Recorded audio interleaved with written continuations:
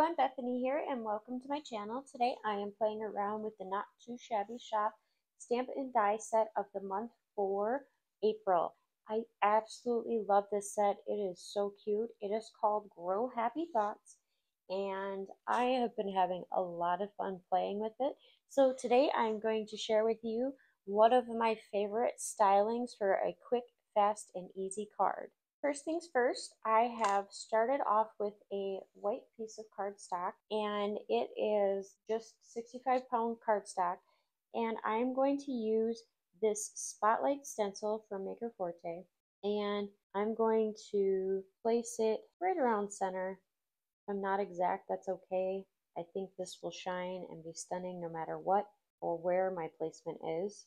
And then I'm going to adhere some mint tape from the back to hold it down because I will be using a lot of blending for this. Once I am satisfied with the placement, I am going to go ahead and start with my basic yellow. I've grabbed the English Mustard from the Color Hive ink family, and using a blending brush, I am going to get a good amount of ink on that brush before I start blending. I'm going to start out to in, creating a highlight in the middle and shadows towards the outside. And because I grabbed so much color in that first grab, I don't really need a whole lot more. So all I'm going to do is I'm going to just keep blending back and forth in that circular motion just with that initial grab of the ink. I want my highlights to remain highlights and my shadows to remain shadows. And then once I'm satisfied with that, I'm going to grab my next color, which is going to be the Grape. And using another blending brush, I'm just going to hit up the edges. I don't want to go too far in where it becomes all purple, but I'm trying to get a nice blend of color. And you'll notice I didn't use a lot of ink. I've been staying mostly on the outside. Just going to keep going back over, going back and forth, blending that extra dark purple edge. Then grabbing the red Leicester Color Hive ink. It's kind of an orangey red. I'm only going to blend right at the bottom.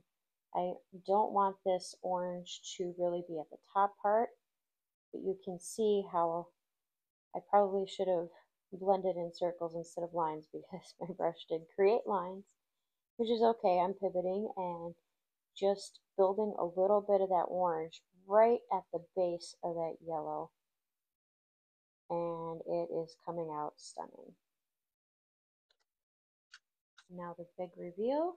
And now I have this pretty sunset looking sun going on, which is super quick and easy to do, but my background is just about complete. It does take a little bit of time for this to dry, so I gave it a generous 15 minutes, maybe a little more, maybe a little less, I'm not sure, an approximation. But because there are so many layers of ink, I don't want what I'm going to do next to affect and smear and rub at all.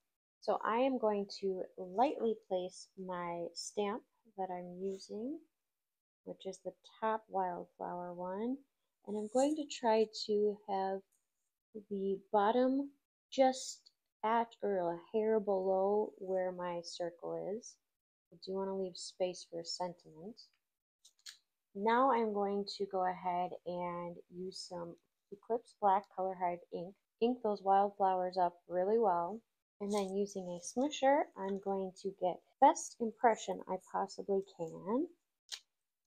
Next, I am going to go ahead and put my butterfly, and I'm going to place it just a little bit above right here, and then I'm just going to add the little trail. The butterfly is flying over the flowers.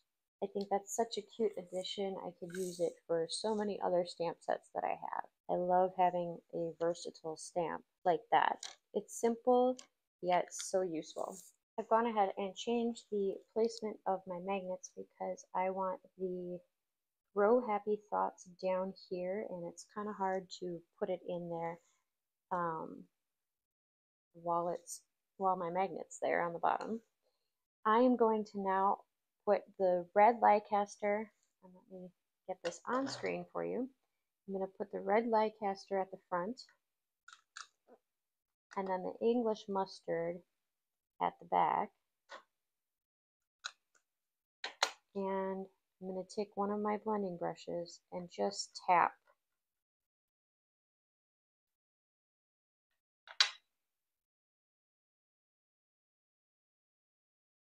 And I'm going to place it down, and you can see how that is just created this little sunset look. And I'm going to do it one more time just to get that yellow a little darker and brighter. And now it is perfect.